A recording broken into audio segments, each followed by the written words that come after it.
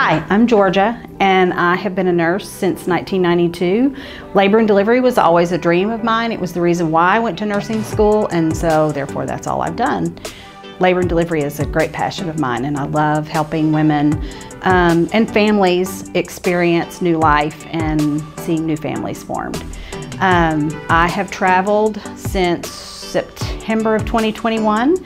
I've been in Alaska most of that time. In 2007 and part of 2008 I traveled, and then I came back to full-time staff. And I much more prefer the travel life. Even though it's a new place every time, I love getting to know the people and the people I work with. I've made friends from all over the United States and experienced and done things that I never would have been able to do before.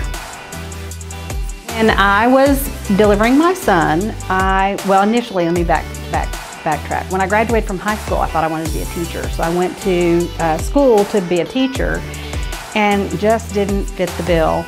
And so ended up getting married and having a baby. And then after that, during that delivery experience of my son, I looked around the room and I remember thinking, this is what I want to do. I want to be a labor nurse. And I remember telling my dad I wanted to go back to school, and he said, well, honey, I'm really not surprised. Ever since you were a little girl, you always said you wanted to be a nurse. So he was not shocked at all. Probably helping families become new families.